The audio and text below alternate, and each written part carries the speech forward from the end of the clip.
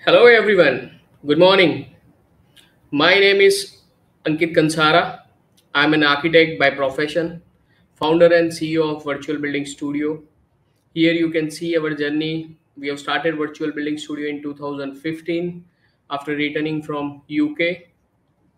Virtual Building Studio was set up with the objective of providing comprehensive end-to-end customized services and solution to the AEC industry globally.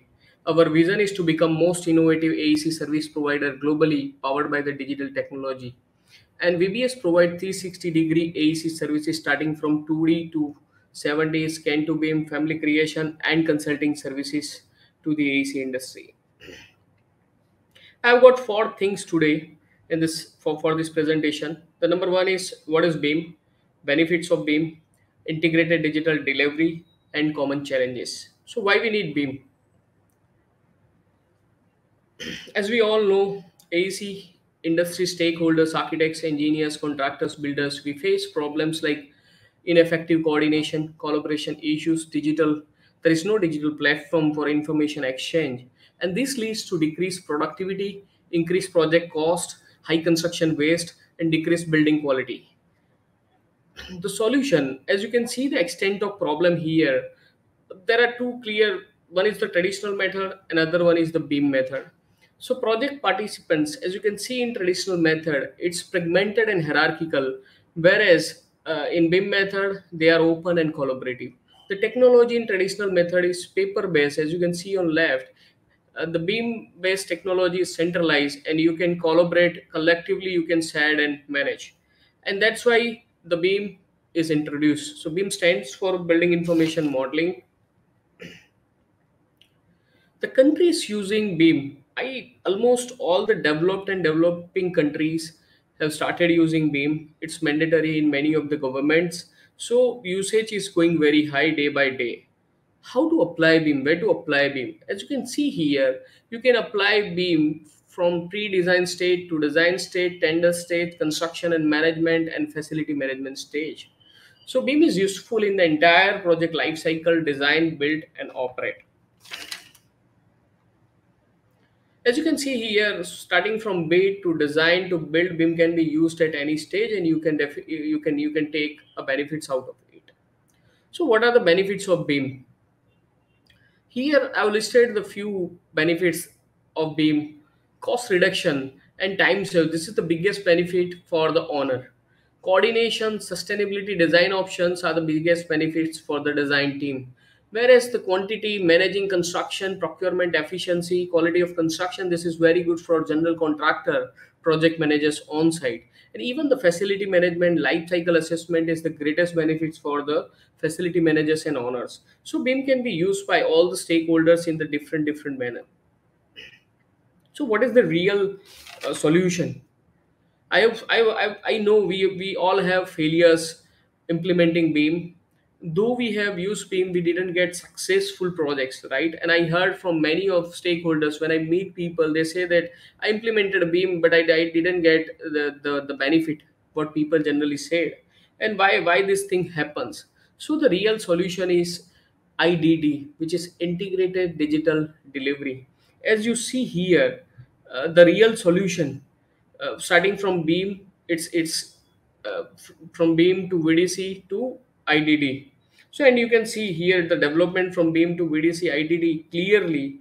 So scope of IDD, what is IDD? IDD is integrated design delivery. So these are some four main areas where IDD applied. So it's a digital design, digital manufacturing, digital construction, and digital asset. Let's start with the digital design. So people working in design don't necessarily have experience of doing manufacturing or precasting or prefabrication. And that's why it's important to use digital design. And you have seen the AR, VR, and many other technologies used in designing. So, uh, people from the consultant background, they've seen these 3D environments everywhere. Digital fabrication. Digital fabrication is crucial. It's a much better environment to work for a workers in the enclosed in the enclosed environment in the air conditioning. So they are not exposed to the external weather condition. To do more fabrication, we have to do more manufacturing. Digital construction, we have to look for everything from RFID through drones through augmented reality and virtual reality for digital construction, as you can see in the diagram. Digital asset management, so it's asset delivery and management. Unfortunately, people who design the building never experience uh, they never have experience of constructing the building or fabrication of the building or fabrication and assemblies, right? So we manufacture, so the designer who designed the building, they actually manufacture problems into the building, and the facility manager who running and don't tell us what we have to fix going forward. So we need better engagement between the designer and between the facility management and owners. That's very essential and crucial. So challenges, as you can see here, under each of these domains, our key challenges are listed, which are basically, it's not this. I mean, basically creating model and design phase, which can be used for the all subsequent phases. For example, let's say digital design. I've seen people create a digital design, create a 3D model, create a BIM model, but it's not used for the subsequent phases of the projects. So this is just an example. So digital information are mostly segregated. Grid need to integrate across value chain for greater effectiveness. As said, picture speaks thousand words. The one of the Greek and Roman Empire, guys, this picture speaks. The guys who is laying bricks. And one thing you will notice in this Roman Empire was the architect and owner sitting and instruction, giving the instruction to the people, right? So what's not happening in modern construction is we need much closer integration. And that's why I like what happened in projects like Malaysia. So nowadays, managers and owners and architects not sitting, staying on the site and manages the people. And that's why we need a most integrated construction approach. So here I would like to show you one small case study of the metro project that we worked. We were a small part of that project. So very quickly, let's look. I mean, you must have, if you are a construction industry for last 10 years, and you have seen this kind of videos, rendering videos and walkthroughs to show the contractors and to show the owners. Now you see, this is the detail architectural model here. You see the great level of details. The model was built with the great level of details of architectural elements. This is situation where we're building, for the different models architecture. This is a structural model where you can see the steel structure, concrete structure, diaphragm walls and all the details. The similar way we have done MEP models as well. All the services and design in 3D environment is built here. I mean, that all the services are here, so you can easily see, and it can be integrated, and all the models can be coordinated simultaneously, right? So all the services are also integrated, like air conditioning, drainage, vesting, safety and many other services. Then we use this complicated, all this model incorporated with each other, and we see the coordination, collaboration, and we also do the constructability reviews.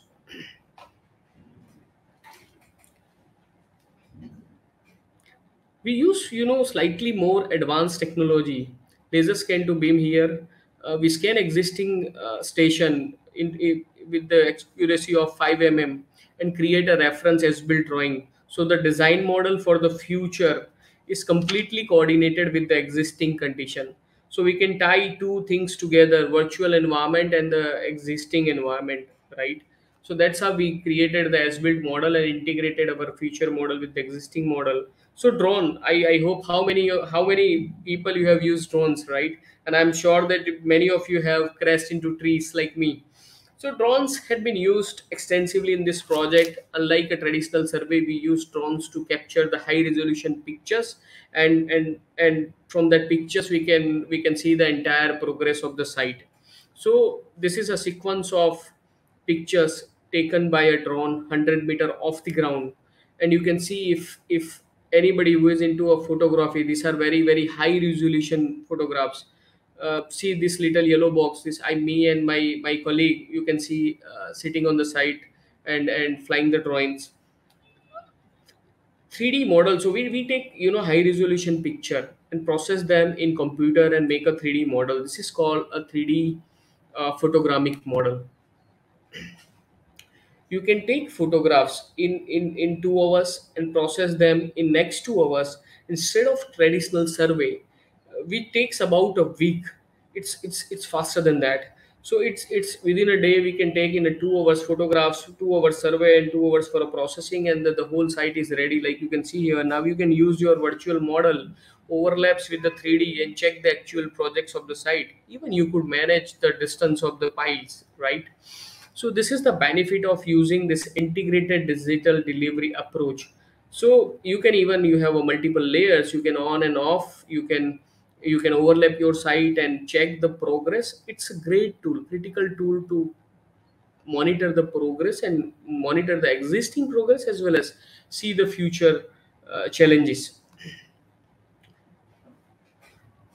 Here there are another station and traditional photographies. Just to see the every station we applied the same methodology.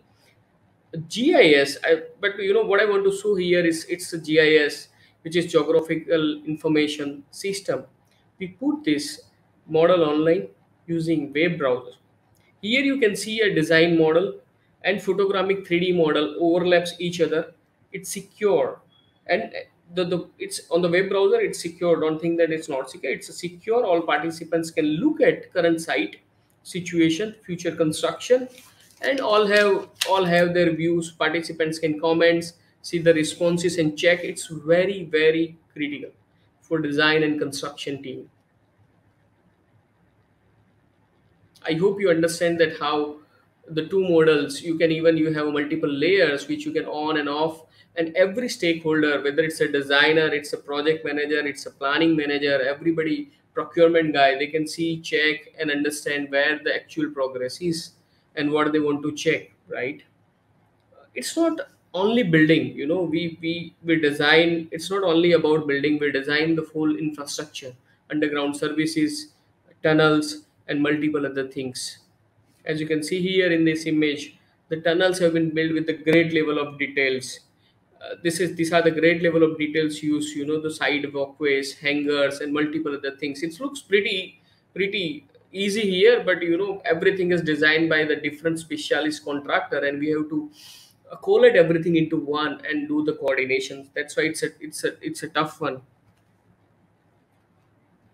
I have to say proudly here that we also use quantity surveys. So 5D quantity takeoff has been done using the same technology. Construction planning and quantity takeoffs. We run the entire schedules into it. The kind of software we use, entire schedules. We check the existing buildability. We check their quantities. We build everything based on that. We also check for future projections, right, for the quantity and the cost. So everything is measured from the online approach, so everybody has the right and they can see the level of details based on their rights. So use 5D model, progress on site, and it helps us a lot to forecast. It's a very powerful monitoring tool.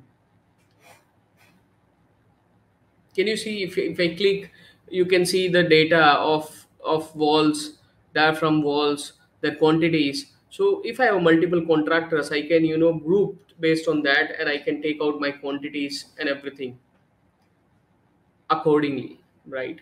So I have different options available to play with. And finally, the common data environment. So all it's possible with the robust common data environment and the IT infra. So all stakeholders can work seamlessly. In this particular project, the stakeholders from all across the world.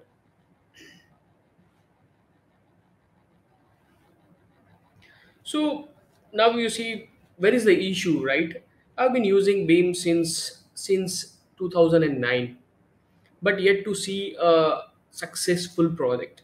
I have seen a project closer, project come close, but I've never seen a project that got the 5-star rating. So collaboration, let's look at the barriers to BIM. As you can see here, I've given these six different barriers. So technical, people, education and training, legal, work practices and process, and commercial. These are the six biggest barrier of BIM implementation in the eco industry, which we need to solve in order to make IDD possible. And how you can make it possible, from my entire experience I can say that ironically beam is going to give you a collaboration. I mean, people generally say that beam is going to give you a collaboration, and I would say that beam will not going to give you a collaboration until you have a firm contract later in place. So client should drive the collaboration. As I said, client is the main key holder who should drive the entire collaboration process. And if you have a client, that will drive the process, then it gets success. If clients step back and thinks that the contract is going to drive collaboration, good luck. See you at the another end. Okay, so it has to be lead by the client for sure. And I firmly believe that early contractor involvement is equally necessary, because the contractor is the one who is going to build the building. I not the designer. Designer do a beautiful designs, right? But the contractor know how to execute it. And EIR, in employers information requirement, the document should be clearly based on objectives. What you want to achieve should be there at the start of the projects. Design consultancy contracts, as written here, the IDD process to produce coordinated constructible detailed drawing schedules, quantities, and taking to the all the stages of the building. It's necessary that the contracts are in place. Key challenges, to wrap up, we have serious problem in our industry. We don't develop enough people. So the biggest problem is we do not have a developed as well as experienced people on these technologies. So I call it people, process, and technology. When we thought about beam, people generally talks about high-end PCs, high-end infrastructure. That is the 6% of the problem, but the 60% of the problem is experience and trained BIM project manpower.